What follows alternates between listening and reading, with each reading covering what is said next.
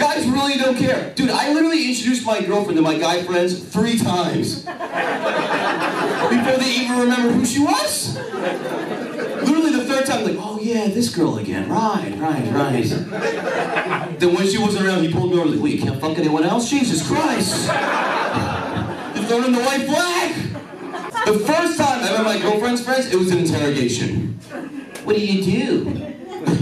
Where are you from? Your Instagram picture, number 14. Who's that girl? Pee in this cup!